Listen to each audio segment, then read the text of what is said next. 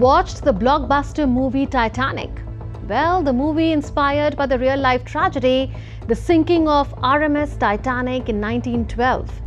And if you have watched the film, you must know how the ship sank. It collided with a massive iceberg in the North Atlantic.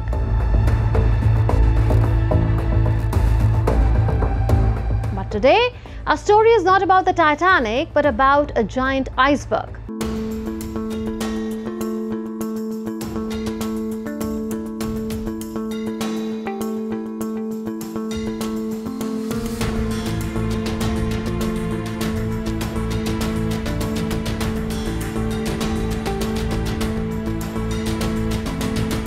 What you see on your screen is the world's largest iceberg called A23A.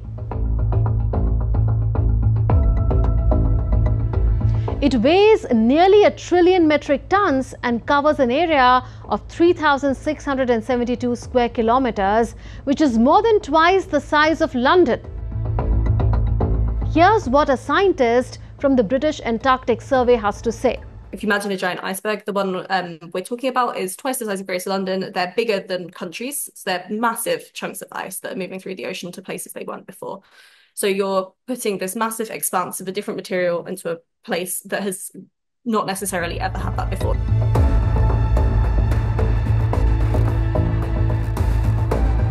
A23A appears to have run aground after drifting around the Southern Ocean near Antarctica since 2020. It has now stopped near the island of South Georgia, a British overseas territory in the Southern Atlantic Ocean. But before we delve deeper, let's understand what icebergs are and how they form. An iceberg is a large piece of freshwater ice that breaks off from a glacier or ice shelf and floats in the ocean. This process is called calving. Glaciers are constantly moving due to their own weight and gravity. As they move, pieces can crack off and form icebergs. Once in the water, these icebergs are carried by ocean currents and can travel great distances. Icebergs vary in size, from small chunks called growlers to massive tabular icebergs that stretch for kilometers. Icebergs can be dangerous to ships because the complete mass is not visible from the top. Only about 10% of an iceberg is visible above the water's surface. The remaining 90% is submerged.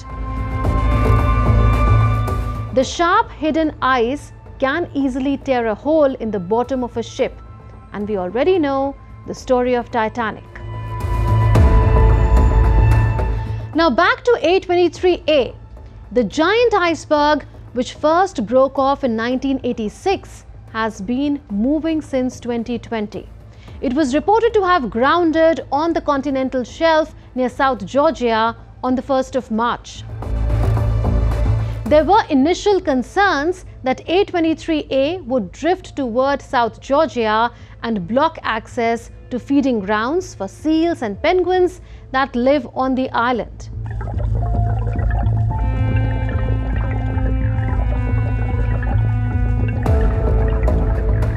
In the past, grounded icebergs have caused large numbers of penguin chicks and seal pups to die.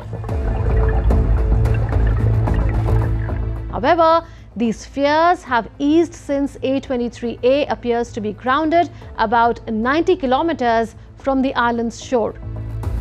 This has happened now, as of a few days ago, and fortunately, due to the timing, the consequences maybe aren't as bad as people might have expected. The breeding season of most seals and penguins is now pretty much over. So concerns that the iceberg would pose a massive obstacle to the parents being able to go and find food for the chicks and pups is less of a major concern. Interestingly, A23A's presence might even help wildlife. As the iceberg melts, it releases nutrients into the ocean, which can boost food supplies for the entire ecosystem. Then when the ice is melting, it isn't just water that's in the ice, but it contains all kinds of sediments and materials and different ratios of nutrients that are also being released into the water, which has a massive impact on life. And And this can allow different phytoplankton, so the tiny plants in the ocean, to grow, and it provides different food source for bigger things like krill, and then penguins, seals, and whales. Scientists believe A23A's movement is part of a natural cycle in the ice shelf's growth rather than a result of climate change. But climate change is causing other major changes in Antarctica with serious risks for global sea levels. Reports show that glaciers worldwide are melting faster than ever before due to climate change.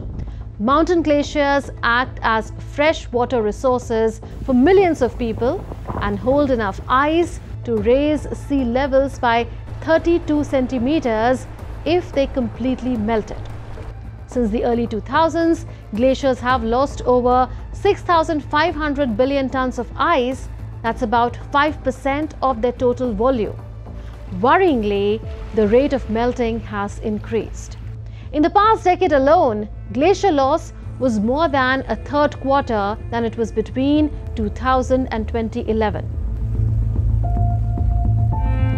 As A23A's journey pauses, it reminds us that our planet is always changing and nature never stands still.